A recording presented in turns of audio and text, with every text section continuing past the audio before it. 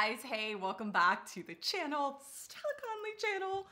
This came last night and it literally took every bit of strength that I had not to open it.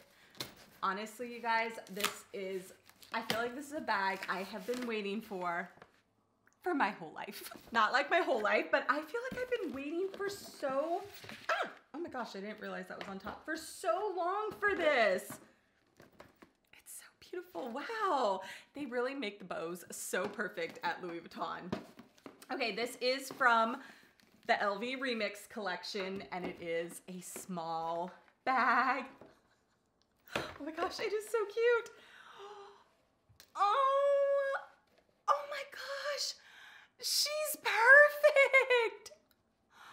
Oh my goodness. Oh my gosh. She's so itty bitty. Oh my gosh, she's so cute. Okay, this is the Hills Pochette, and it is from the LV Remix collection. I'm just like looking at it. Wow, it is so cute.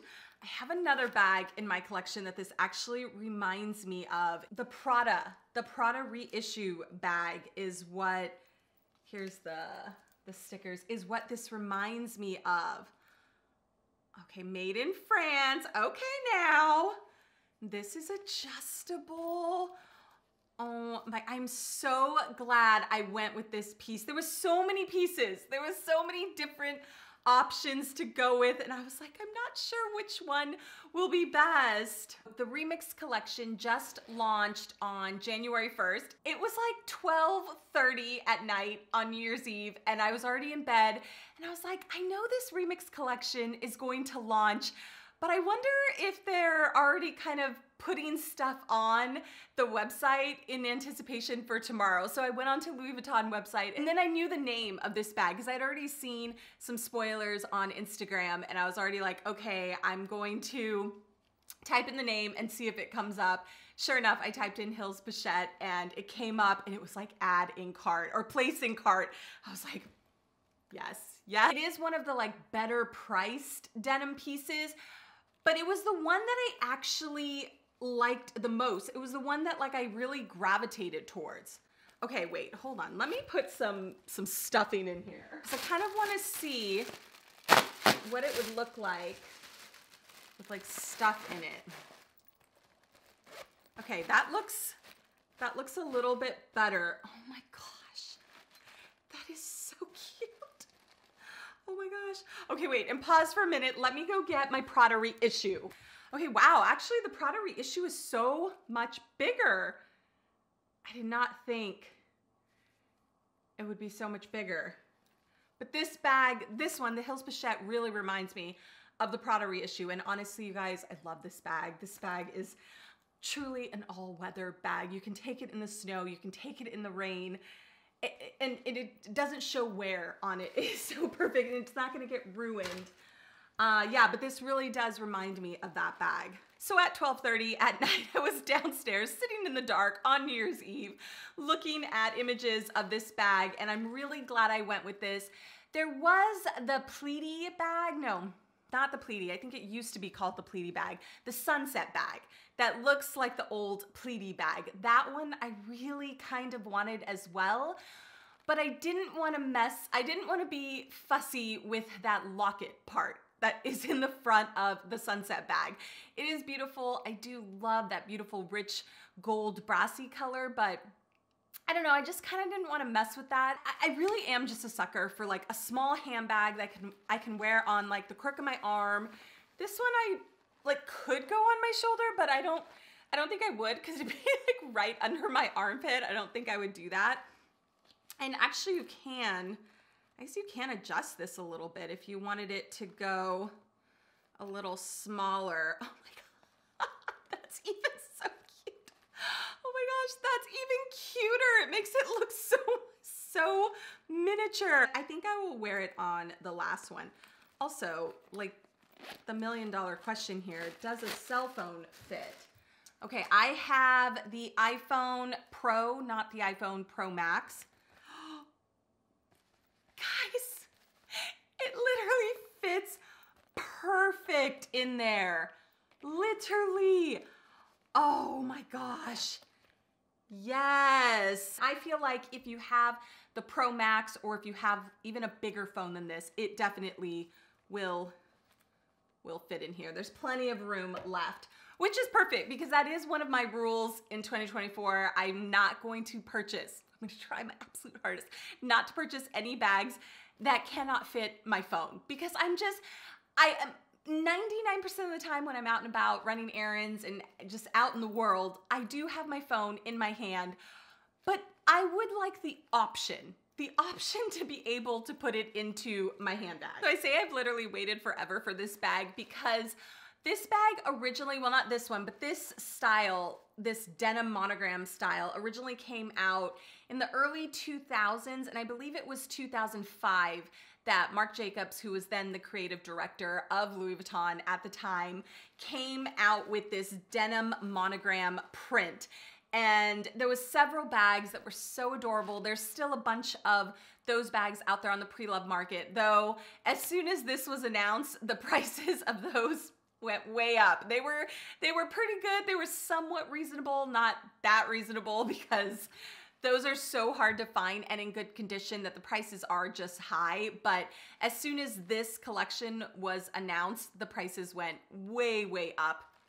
And there was a bag from that collection that I did want. It was called the Pleaty, but there was two bags that were literally called the Pleaty. The Sunset Now, I think it used to be called the Pleaty, and then also this other one was called the Pleaty denim bag. It was more like a scrunchy at the top bag, and it had the beautiful like buckle that went over, and it was so beautiful, and I really love that bag. That bag stayed in the back of my mind. I was like, okay, eventually I'm gonna get it, but I just don't know when. So when I heard that they were going to come out with this new denim, I was like, yes, yes. Okay, so right now, this is the bag that I'm currently using. This is the Alma bag. I think this is the Alma BB, and this is in that black epi leather. And it's been snowing in Virginia the last few days, or it snowed, and then it's been so cold here that it has not melted. And this is also another one of my favorite bags to use in all weather situations because this bag can be in the rain, can be in the snow, and it's not gonna get water spots or ruin or anything. Okay, so I'm gonna see what from this bag fits into this bag. One, I'm just gonna start with my phone because that's something I really want to have. I've got my Gucci wallet here, which, guys, I get so many compliments on this Gucci wallet. Everybody, when I pull it out, they see this little chain and they just love it. And I will tell you, this is one of my favorite wallets. It is so cute. Fits right in there. Okay, not so much room left. I'll take my keys, go in the corner over there. I cannot go anywhere without lip products. So here's three. I probably don't need all three of these, but you know what? All three of those actually fit. Next I have, AirPods. Literally won't go anywhere without AirPods. I listen to so many books on audio now. Okay, let me see. That is pretty packed. That's pretty good. And honestly, I could still fit a little bit more. I think this is probably enough. I probably wouldn't take anything else. And honestly, I probably wouldn't take all of these lip products.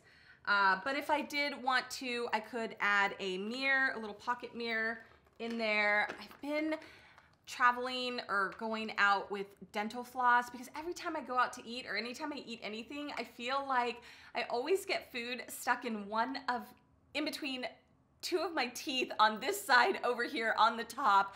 I think my Invisalign didn't quite close the gaps on my teeth.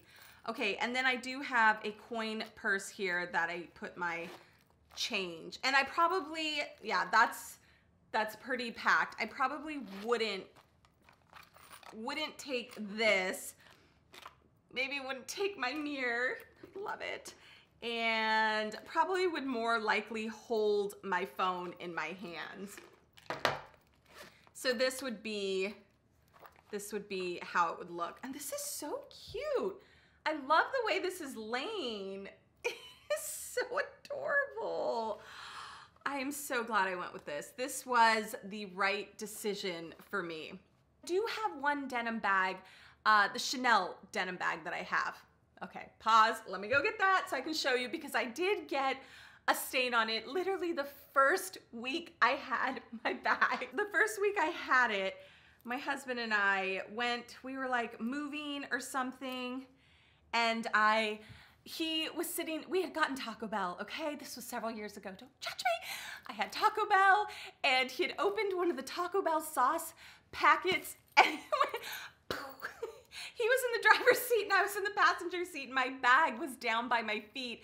And once he opened it, it just exploded and some of it went onto my bag. I really can't find it right now. It might have just, oh, found it. Here it is. Let me show you guys. Right there. I probably could clean it, but I just haven't. Like, look, you guys, this bag is several years old. It looks pretty good. I will show you, where is it? Right here. Can you see that? There's some stains right there on the bag also. But if you weren't looking, could you even really see that? It's like, who's gonna see that? You really, I almost want to say this isn't the Taco Bell stain. I want to say I remember I took this bag out also when I got dumplings with, soup dumplings with one of my friends, and I took a bite into a soup dumpling and poof, it squirted out. I just, you know, I live with my bags, and when I get stains or little things on them, it's kind of funny, because I remember my husband was like, oh my God, I'm so sorry. I'm like, it's fine. Taco Bell sauce on the brand new Chanel limited edition dark gray denim bag that I had to source, that they weren't even selling these in America. I literally had to source it from another country. Don't worry about it. It's fine. Not a big deal. I've never actually tried to clean this denim, but I feel like if something spilled on this denim, it looks like it might be a little bit more noticeable. I'm just gonna enjoy it. I'm gonna use it if I spill Taco Bell sauce on it or soup dumpling juice. It's all right. It's all right. Life will go on, and I will do my best to figure out how to clean it if I need to. I always like to look at a bag when I first get it, and I like to kind of see like what are some potential cons that could be with this bag. And already number one, like potential con that I see could happen with this bag, if you are thinking about it and you're like, wait, I don't know, like what good and bad is with this bag, is that this is a whole vachetta strap here. And I don't know about you guys, but when I am out and about and I'm holding my bag, sometimes my hands get like, not greasy, but sweaty. Sometimes they get sweaty, or I touch things, or I touch my makeup. And this is just a full leather vachetta strap. It doesn't look like it's pre-treated. It looks like it is pretty raw, but it is a little like slippery. So maybe it is treated a little bit. And this is just kind of flat. It's not like these handles, the Alma BB handles, are so comfortable because they're like rounded. This part right here, on the actual strap, like, well, it's rounded right here, but it's also rounded on the actual strap, and it's really comfortable to hold. This is more like you're holding like a belt, or like like a belt, like you're actually just holding a belt. So it's not as comfortable in your hand, but you know, for me, I'm like, totally look past it. It's the design of the bag. It's adorable. It does actually kind of look like it's a little belt strap that goes across. Second thing that I see here is it's not detachable. It cannot come off the bag. It can open and you can adjust. There's 1, 2, 3 holes right here, so you can adjust it, but it's not like you can't interchange the straps. There's no interchangeable straps. Number 3 thing that I see here, like, look, now I'm like on a roll. I'm like, okay guys, watch this. There's no D-rings over here, so it's not like you could attach your own strap, like a different strap. Like, this is the strap that came with it. It was made for it, and you will live with it and you will love it, or you won't have it. Also, just the denim.